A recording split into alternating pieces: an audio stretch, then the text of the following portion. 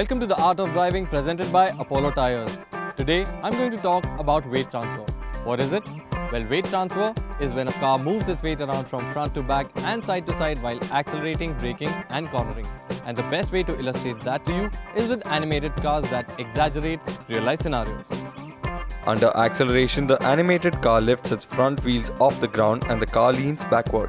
This is weight transfer off the front tires and onto the back is what we call squat. Now when this car brakes to a stop, just see how the rear wheels lift up and the car tips forward. Even in reality, when you step on the brakes, weight is immediately transferred from the back to the front, and this is called dive. Finally, when the animated car makes a sharp turn to the right, the car leans to the left, transferring weight to the tires on the outside of the turn, which is what we call car roll.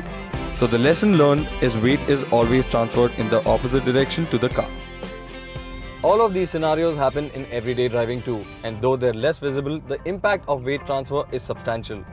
You'll observe from the visuals that the nose of the car dips hard or dives under braking, compressing the front suspension. Conversely, under acceleration the nose goes light and rises up while the rear squats down, loading the suspension.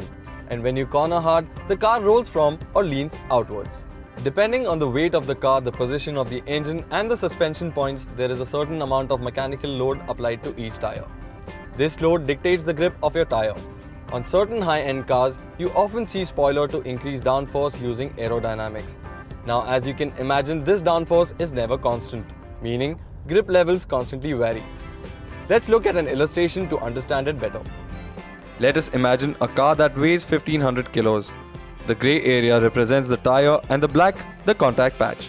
With a typical front-wheel drive car's weight distribution of 60% front and 40% rear, we'll assume the car's side-to-side weight distribution is equal.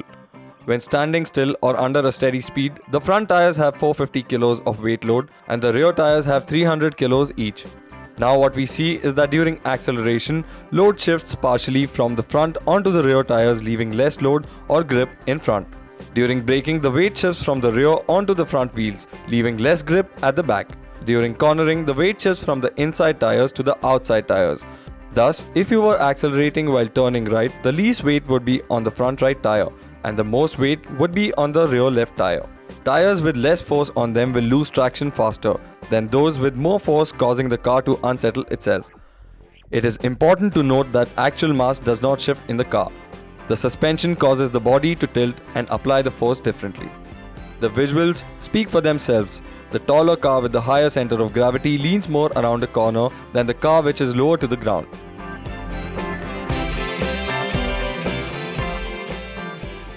Now that you've understood the concept of weight transfer, in our next episode, we'll tell you how to use this to your advantage to better your driving skills. Keep watching The Art of Driving to be a better driver.